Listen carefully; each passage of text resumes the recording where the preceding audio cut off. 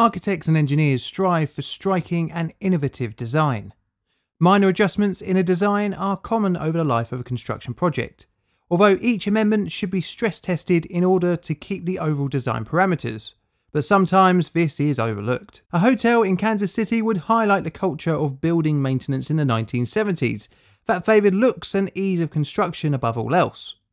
The disaster would only be one of several structural failures of the era, with the 1976 Tenton Dam collapse, 1978 Hartford Civic Centre roof collapse, and the 1979 Kemper Arena roof collapse, just to name a few.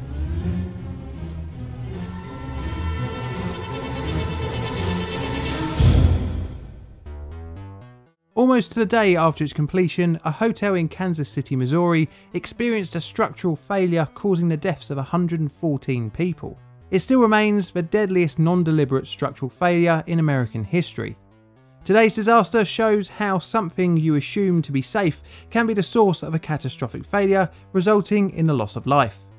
And as such, I'm going to rate it here 8 on the plainly difficult disaster scale. Suspended walkways are often seen in hotels, shopping centres and museums. Several of these would be a defining feature of the Hyatt Regency's lobby. The Hyatt Regency is part of the Crown Centre complex built by Hallmark Cards, adjacent to where most of Kansas City's tallest buildings are located. Construction began in May 1978 and the hotel complex consisted of a 40-storey tower, a function building and a connecting atrium area. The total rooms was 733 and on top of the main building sat a rotating restaurant. The hotel also had a 17,487 square foot ballroom and a dedicated exhibition hall. The atrium area was multi-floored and employed 3 suspended walkways to connect the tower to the function building on the 2nd, 3rd and 4th floors. The 3rd floor walkway was independently suspended from the atrium roof trusses, whereas the 4th floor walkway was suspended from the roof framing. The 2nd floor walkway was suspended from the 4th. The atrium measured 117 feet north-south by 145 feet east-west, with a ceiling height of around 50 feet. And the walkways ran in a north-south direction. The 3rd floor walkway was the widest as it ran to the ballroom area and was intended for large quantities of people. Each walkway was constructed from 4 pieces made of a steel frame box girders welded together and suspended by 1¼ inch diameter rods at the end of each piece. Now, the original design intended that the rod would be continuous through the 4th floor walkway to the 2nd floor walkway. Under this arrangement, each box beam would separately transfer its load directly into the hanger rods and onto the atrium roof. This setup necessitated threads along the whole length of the rod. The fabricator worried that the threads would get damaged during construction and instead suggested an amendment to the design. Instead of continuous rods, 2 separate rods would be used, one running from the roof to the 4th floor walkway, with the next set of rods next to it down to the 2nd floor walkway. This had an unwanted side effect, and that was the transference of force, leading to the 4th floor having to hold up both itself and the 2nd floor. The weight on the roof would still be the same, but the nut at the end of the first rod would have to support 2 levels instead of the one original in the design. The fault was not picked up by the designers. A concrete slab was placed on top of the metal frame and formed the walkway. Tempered glass plates held in extruded aluminium gaps on the base of the walkway formed the handrails. The walkways were approximately 120 feet long and weighed approximately 64,000 pounds. Construction completed in 1980, and on the 1st of July that same year the hotel opened to paying customers. This leads us on to the 17th of July 1981. A little over a year after its opening, the hotel was hosting a tea dance to between 1,200 to 2,000 people in the atrium. The event started at 3 PM. By 4:30 PM most of the seating in the atrium area was occupied and many started to spread throughout the various levels. The busy atrium was brimming with people, and because of this many had made their way up to the walkways for a better view of the evening. By 7 PM the evening was in full swing and the band returned from a break to begin to play. Around the same time, spectators on the 4th floor walkway experienced a strange and unnerving metal scraping sound. At 7:05 PM, the 4th floor gave way, falling onto the crowded 2nd floor. The impact pushed both floors onto the atrium 1st floor below. Many bodies were buried beneath the steel, glass and concrete, with many still alive. At 7:08, the emergency call was sent out to the Kansas City Fire Department.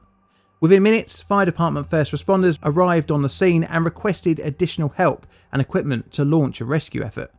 Nearly 20 minutes post-collapse, a forklift was requested. Before the end of the first hour, more than 100 firefighters and emergency workers were involved in the rescue operation. The total rescue operation would last 14 hours well into the afternoon of the 18th, with the recovered dead bodies stored in a makeshift morgue in the exhibition hall. Any available space away from the atrium was used for triage of the wounded. Walking wounded made their way to A&E, whilst more seriously injured were treated on site. One such person had their leg amputated by a doctor with the use of a chainsaw. The hotel's sprinkler system was damaged during the collapse and a real risk of flooding was feared. In the wake of the disaster, blood centres received hundreds of donations and anyone who could help did with the rescue efforts. With over 200 injured and a total of 114 dead, how could the collapse have happened in such a modern building? With a shocking disaster in a new building, investigators were faced with a failed structure and the question how. The NSB, or the National Bureau of Standards, began their investigation on the 28th of July, after a court order covering protective custody of the debris was given to the investigators. Initial measurements, inspections and photographs were taken of the debris and the remains of the 4th and 2nd walkways. They found something strange on the 4th floor box sections. The seam weld was strangely bent in a line near where the rods met the walkway, the same part that had been redesigned by the fabricators of the rods. What was also odd was that a number of the washers used at the nut of the rods of the 4th floor were either missing or severely deformed. The theory that was posited was that the stress on the cross beams of the 4th floor had split the welds on the beam seam, allowing the floor to slip on top of the 2nd. To prove the theory, the MBS conducted a number of stress tests on identically fabricated segments.